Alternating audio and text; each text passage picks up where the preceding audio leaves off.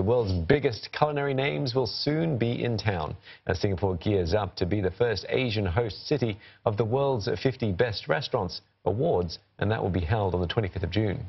This international award recognizes the world's finest restaurants and provides a snapshot of best destinations for unique culinary experiences.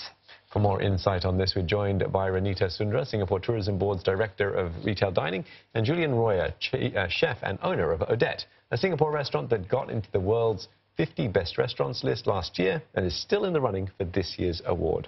So thank you both for coming in and speaking with us. Thank you for having us. Julien, firstly, I'll come to you. Congratulations again for being a part of the list last year. Thank you very much. How are you feeling? Your chances are of staying on the list? It's going to be harder to stay on than to get on. It is hard. It is a hard game, but we are expecting to be in the list this year again. We already received an invitation to attend the ceremony, so it's a great time for us. It's an exciting thing for Singapore. Ranita, this is the first time that Singapore is going to be hosting this event. What does it mean to have this kind of experience on our calendar? Well, as you know, the World's 50 Best Awards is really known as the Culinary Olympics.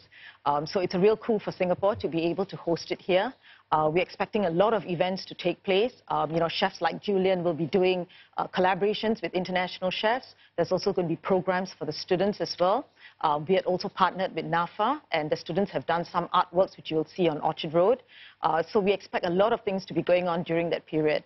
Beyond the awards, of course, you know, it also benefits Singapore because we have international media who are flying in from around the world. So the spotlight is really going to be on Singapore for the next few days. It really does sort of play to Singapore's strengths as well as being sort of a food haven, such a melting pot, if you like, of so many different cultures and things like that as well. Taking advantage of it, like STB is doing with all these sorts of events, it just makes perfect sense, doesn't it? Yeah, I mean, food is really an important part of our national identity. It's an important part of our culinary heritage. Today, you'll see very young people who are continuing the traditions of their family as hawkerpreneurs. On top of that, you will see the two integrated resorts continually upgrading and bringing in new concepts. They've brought in things like Lavo, they've brought in Black Tap, even RWS has brought in a modern European cuisine table 65. Also, Raffles Hotel, once they open in August, you get to see a lot more new international celebrity chefs coming to Singapore with Alain Ducasse and Sophie Pic. So I think our scene is very, very vibrant. And not to forget, of course, the hawker scene as well, which is something that's thriving in Singapore. And it's helped also through the Michelin Guide, which has helped to elevate our street food as well. Chef, Odette is well established here in Singapore, and it's a popular destination for tourists who come here as well as Singaporeans as well. You've always focused on things which are sort of seasonal, on artisanal produce as well. Have tastes changed at all over the years? I think taste has changed. I think the audience has changed. I think the culinary landscape of Singapore has changed and evolved. As Ranita mentioned, it's really an interesting place to be. It's a crossroad of culture, of nationalities, and of influences. So when it comes to cooking, we have the same thing. It's really multicultural. There's a huge diversity, and what I see in the past few years is that the diners are more aware and a lot more well-traveled than what used to than before. And I think it's something that is new. We see the interest of people in dining out. We see the interest of people in produce as well.